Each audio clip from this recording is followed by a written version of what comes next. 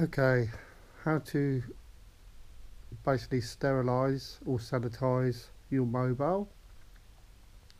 You can clean your hands. You come into your house, you clean your hands, but you pick up your phone which you've just been using out in the street, cleaned your hands, but it's transferred to your phone in theory. So if you want to cover all options and you want to basically clean your phone without using liquid, use your Mrs. UV lamp for nails. All you do is put your phone in, turn it on, let the UV do its business.